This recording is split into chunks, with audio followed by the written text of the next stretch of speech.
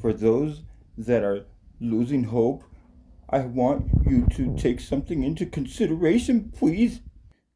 How many times did someone come around and say they'd taken her down and actually had her channel taken down? Huh?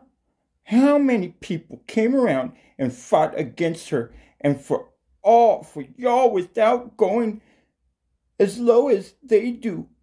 How many people went out of their way to have everyone's back against her no matter what? Who or what teamed up with her?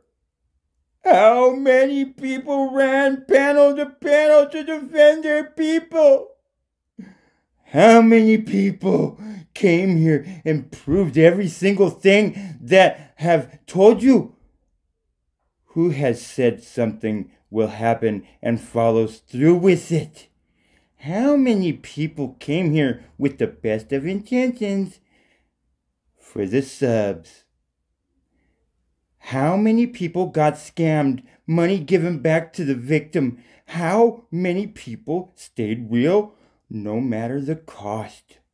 How many people came here and never flip-flopped? I've done this all. I have went out of my way to help every single supporter. I physically and mentally I come here every day and stay real and fight for you all. So please stand strong with me because this isn't over. Not even close. She does not get away with this at all. Eh?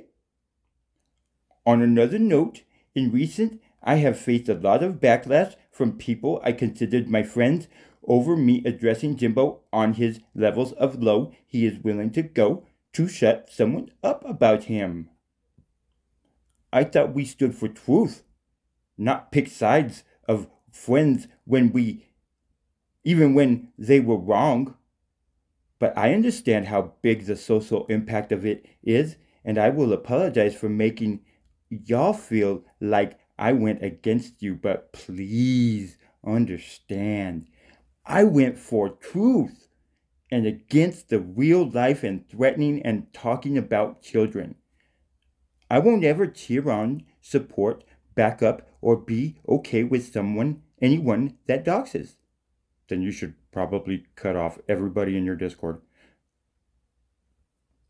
Goes real life, threatens real life, or talks about children in a negative or perverted light. P.S. Fuck a racist too. Tomorrow I will be addressing everyone's bullshit they have been stirring up in these streets. The threats, doxing, real life visit, trauma pimps everyone.